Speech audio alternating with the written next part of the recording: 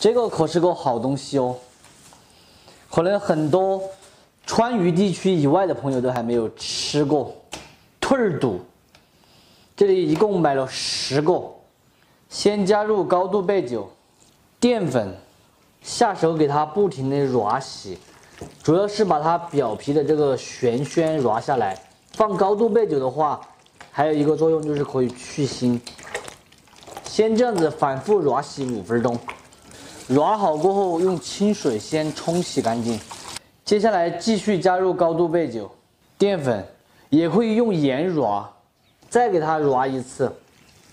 如此反复的揉洗3次过后，一面揉洗好过后，把它翻一面，还是再揉洗过2次。这个兔儿肚吃是好吃，就是比较费粉。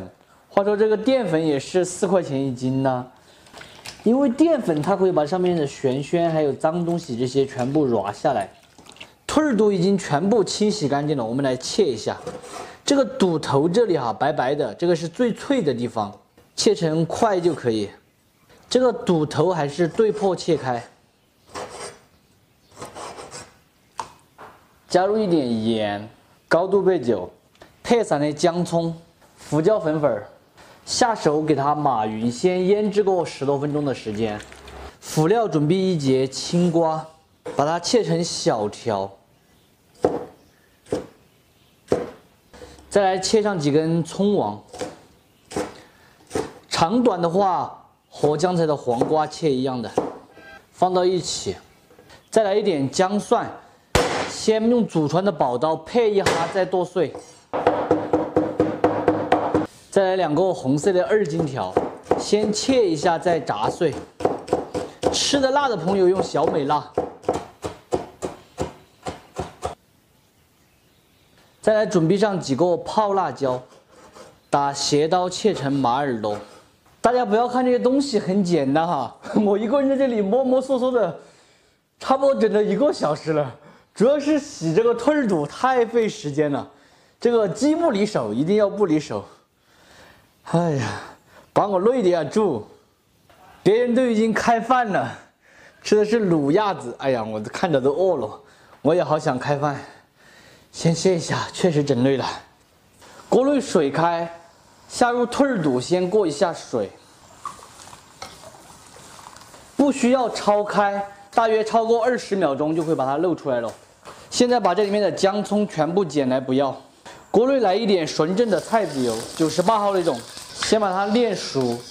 菜籽油炼熟后，下入准备的姜蒜，还有这个泡海椒以及剁椒末，再来点四川豆瓣儿，丢上几口干发椒，下入过好水的兔儿肚，大火翻炒。稍有爆炒，下入黄瓜和葱王，调味一点糖、胡椒、毛毛醋、鸡精、生抽酱油，大火翻炒匀净。水淀粉挂一个薄芡，让它做到收汁亮油。记住，每一次勾完芡之后都是要大火才能够做到收汁哈。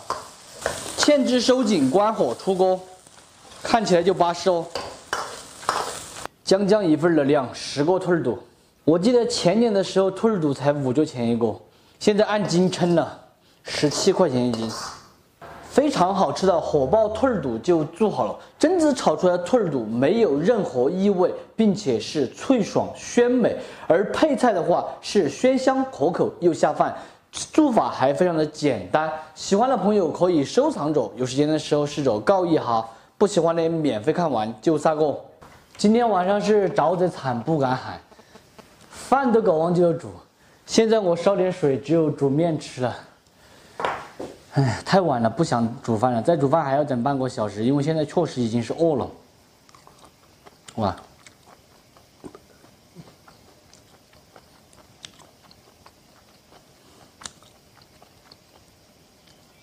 兔儿肚入口的第一感觉就是脆，黄瓜也是脆。兔儿肚下面这一节灰色的部分就不脆，是绵的。只有肚头那一节白色的咬下去是脆的，绵的但是还行，还咬得烂。煮几个焯水，本来吃面，哎呀，现在想想吃焯水。哎呀，腿儿肚下焯水是有点奢侈哦。我特别喜欢吃里面这个葱王。不说了，反正的话就是一道比较简单的家常菜。然后我现在去打点香料，赶点腿儿肚，把焯水和起，吃饭了，拜拜。今天我们来做大虾超市蛋，没有土鸡蛋的，所以只能用超市蛋了。虾先给它处理一下，虾头不要，这个虾壳壳也给它剥掉，只要虾仁儿。顺便从这后面把虾线找到，这样子轻轻的一扯，就把它扯出来了。大家看，好长。处理干净的虾仁儿，把它切成小壳块，从中间片开后打直刀切。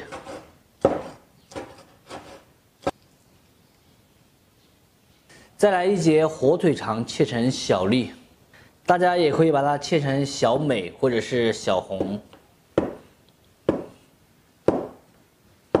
这种豌豆不晓得大家吃过没有啊？我们四川本地的菜豌豆，不是那种甜豆儿。先把米米剥出来，嫩的时候就是可以和壳壳一起吃，老了之后呢就专吃米米。那时的天总是很蓝，日子总过得太慢，我也只是偶尔翻相片，才想起同桌的你。听到这首歌，大家有没有想起你们自己的初恋呢？感觉这种校园歌曲满满的都是回忆杀。哦，对了，这几个豌豆是我早晨到外面去接的哈。因为本来我们又要不了多少嘛，买一点的话懒得跑了，所以我就去外面借了一点。春天和冬天真的是好季节，外面很多菜都可以借。虾仁里面加点盐、胡椒，一丁点淀粉，给它码匀就可以了。碗内打入4个超市蛋，这个超市蛋它的颜色都没有我们亚子生的鸡蛋颜色深。来一点盐，这样子吃起来才有味嘛。先给它打散，打散的鸡蛋里面加入1到1.5倍的温水，这个老一点、嫩一点加多少水，根据自己的口感来，反正就是1到1.5。再继续给它搅拌均匀打散，用一个漏勺把调好的蛋液过滤进碗中，再用勺子轻轻的这样子荡一下，把这些泡全部给它弄掉。讲究一点的朋友可以用牙签慢慢的剁。这个蒸锅内水开。把调好的蛋液放进去，盖上盖子，用旺火蒸10分钟的时间。讲究一点的朋友可以拿个盘子把这个蛋盖起来，蒸出来的话会更加的漂亮。